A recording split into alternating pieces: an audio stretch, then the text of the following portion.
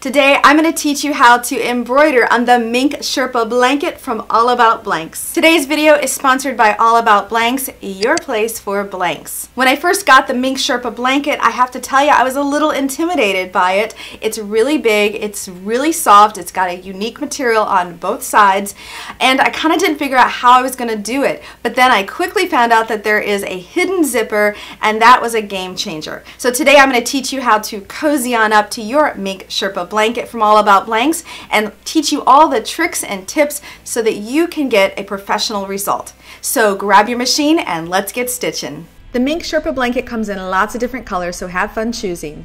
Select a design and the appropriate hoop, a way to place and mark your design, some straight pins, embroidery needle, thread and bobbin, poly mesh, and some water-soluble stabilizer.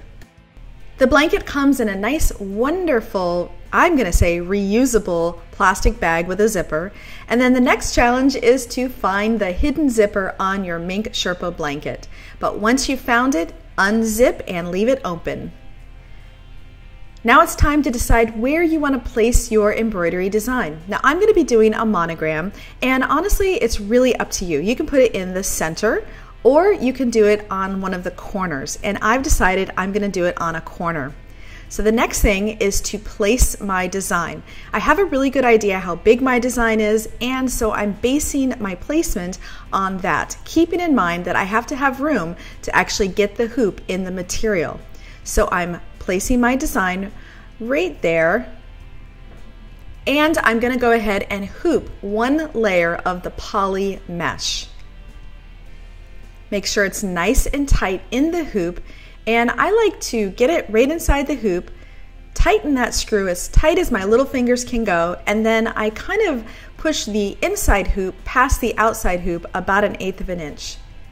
All right, now we know where we want our design, and I'm just going to go ahead and open up that blanket, find the underside of the area I want to have embroidered, and we're going to place the hoop inside the blanket for right now.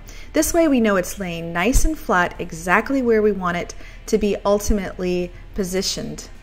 Once you have the hoop in there, run your fingers around the inside hoop so it kind of helps you see where your hoop is placed, and we're going to go right through all the layers with a couple of straight pins. I start at the top, and we're trying to get them on the side here. And remember, we're going through all the layers. We'll reposition our pins in a moment. Right now, it's just to make sure we have the placement accurate. Okay, I'm really happy with that, but now, as you can see, it's time to position those pins so that they're not going through all the layers, but only through the top layer. So we are putting the straight pins through the top layer of the blanket and that poly mesh stabilizer. Now repeat that all the way around, and let's add more pins so that we really have that top blanket attached to the stabilizer. Now once you have that, we're going to pull the hoop directly outside of the blanket and make sure our machine's set up with needles and thread. Once we're at our machine, let's go ahead and get that hoop into our machine.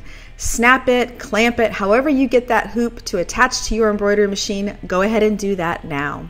Make sure there is no blanket or any of the materials laying under the hoop. Making sure that you're feeding the material underneath the needle and presser foot and giving yourself plenty of room to work around.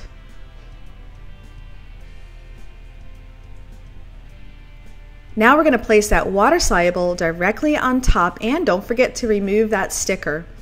The pins are still in your material, and that's okay. We're going to remove them in a moment. Go ahead and start stitching, and as you're stitching, you are going to remove the straight pins.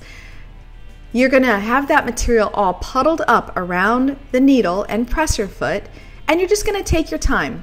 Now I chose a monogram design, and I did slow my speed down so that I had a little bit more control. And I just used the stop and start as I went along, and everything went really great. Just remember to make sure everything is out of the way, and when you're finished, remove the hoop from the machine, and voila, the design is complete. Now it's time to remove all of our stabilizers and obviously the hoop. So first things first, let's get that hoop out of there. Use some fabric shears to cut around that poly mesh stabilizer. Be sure not to cut that blanket with those scissors. Be real careful. And now it's time to turn it right side out and of course zip up the blanket.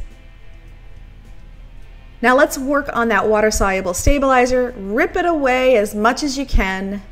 You can use a straight pin to get into the tiny little areas, just taking your time, not hurting the stitching or the blanket. And of course, what doesn't come out will wash real quickly.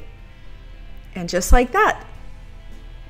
This is going to make a beautiful gift for friends and loved ones. You can add all kinds of embroidery designs. Remember, you can place the design anywhere you want now that you have the ability to unzip that blanket. Give it with a beautiful candle, maybe someone's favorite book or a bookmark, something that they're going to snuggle up and save this blanket for years to come and treasure this lovely gift.